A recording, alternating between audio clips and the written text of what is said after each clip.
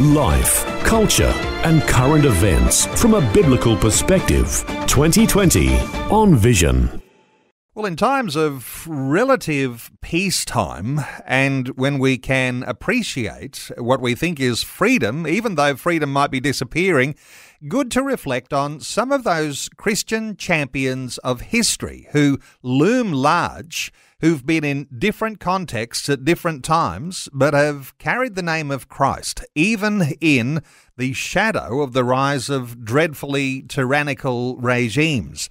Some of us will recognise a brother and sister who were born 100 years ago, the Scholl family name that came out of Germany in the rise of Nazism. Bill Muhlenberg, Christian cultural commentator, has been reflecting on this story and joins us once again today. Hello, Bill. Welcome back to 2020. Always good to be here. Bill, it is a famous story. Not everybody will be familiar with the Scholl name, but it's commemorated around the nation of Germany quite frequently. Yeah, well, it's a name or a name of a family that should be known better. They're certainly, as you say, well known in Germany because of what they did to resist the Nazis. Today, we have squares and buildings named after Hans and Sophie Scholl. We have coins and stamps that commemorate them, all because of what they did as very young people. So I've been writing about them this week. In fact, on the 9th of May, exactly 100 years ago, Sophie Scholl was born. Her brother was a few years older.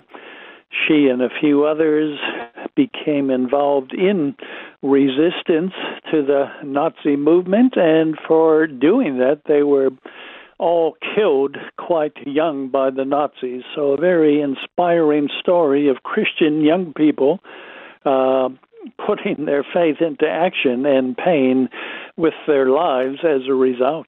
So if we go back to the 1930s, Bill, Sophie and her brother Hans had both joined what was known as the Hitler Youth. So they were signing up to support Adolf Hitler.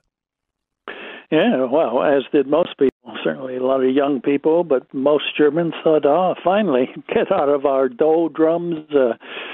For good or ill, the result of the First World War put Germany in a pretty tough spot. A lot of people resented that. They wanted to see Germany made great again, to kind of borrow a more recent phrase. And a lot of people thought, Hitler is the solution. He's the one who's going to turn things around. But thankfully, Hans and Sophie Scholl's parents knew better. They were committed Christians. And they tried to warn their kids that, no, this is not something you want to give your Christian imprimatur to. This is a movement that's decidedly anti-Christ. We cannot, as Christians, support this. So in a little while after that, they did start to see the light. And at first it was Hans, her older brother, and a few others who started what became known as the White Rose movement, and then soon thereafter, Sophie joined as well.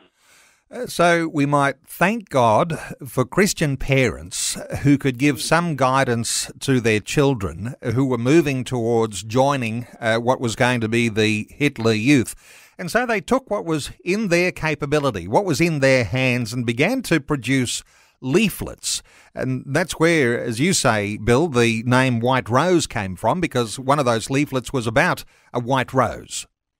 Yeah, it's their, as you say, their version of, I guess, social media. They didn't have Facebook and all the rest. All they could do is try to run off leaflets in the privacy of their own homes. They were both university students at the time in Munich, so mainly distributed these pamphlets to students, put some in the post, mailed them here and there, so they got as far as throughout Germany and parts of Austria, and all up in the very short time that the White Rose movement was there. They produced 6 of these pamphlets, all asking people to think, to question, not to just run with the state and whatever it says, but to think. and think about how bad things are progressing under the Nazis. So they were doing their bit. They weren't under any delusions of grandeur. They knew full well that, it was going to take tanks and guns. It's going to take whole armies, the Allies, to stop Hitler. But they knew they could do their bit to sound the alarm, to be a conscience for the nation, to alert others. Just as Wilberforce earlier in England had tried to be the conscience of a nation in regards to the slave trade, these handful of brave young Christian people knew they had to do something. They had to speak out, even if the consequences would be quite severe. I wonder if you've got an impression, Bill, if we were talking about our modern time and here in Australia, the idea that activism, which sometimes is aligned with an extremism, but here we are talking about a couple of young activists who were acting on that advice from their parents. That's not a good way to go, and clearly then so convicted about that advice and their Christianity that they went and technically here became really Christian activists. And I wonder whether you've got any thoughts about the passion that there might be in young people today, whether it's there in the way it ought to be. Yeah, well, that's it. Having the right cause to be active about, we can often get a lot of young people today getting involved in things that are probably not the greatest of causes or even the wrong causes. So that's the first thing. It's one thing to be an impressionable young person who gets all excited about various issues, but sometimes they can be the wrong issues. I was a case in point back in my youth as a hippie, part of the radical left, anti-America, anti-government, anti-this, anti-that. So I was an idealistic youth, but I think I was on the wrong bandwagon, which I learned later as I became a Christian. But in this case, these guys were quite right. Something like Hitler and the destruction of everything they knew and loved had to be resisted, even at great cost. So they only did manage to get about 6 of these pamphlets out altogether. And it was only a small group, maybe 5 other students and 1 professor. But of course, soon enough, the Nazis caught them. They were interrogated, and just a few days later, Hans and Sophie and 1 other were put to death, beheaded in prison in Germany. And then a few days later, the others were rounded up and had the same treatment. So here was this little voice snuffed out, but it's a voice, as I say, even now, 100 years on from her birth, Germans pretty much all around the country know of these great young people and what they did. And so I concluded my article, looking at the words of Christ and also some moving words by people like Leonard Ravenhill when he talks about, is the life you are now living worth Christ dying for? What are we here for? What are we doing? So many Christians seem to be spinning their wheels. They just want to make it in the world. Good job, nice new car, new TV, new vacation, whatever it is. And they seem to have little or no understanding of the self-sacrificing life of the Christian. Christ sacrificed everything for us. We're called to do the same and to look at these very young and brave young German people who did just that, gave everything for a greater cause. Hopefully that will inspire all of us Christians today. What are we living for? What's our priority in life? What are we going to be commended for one day when we stand before our Lord? Well, that old saying, if it's not worth dying for, it's not worth living for. Clearly, these 2 young people recognised that their Christian faith, up against the major propaganda machine of the Nazis, they had to do something. They recognised that it would take the military to be able to come up against the Hitler regime, but they did what they could do with what they had in their hand.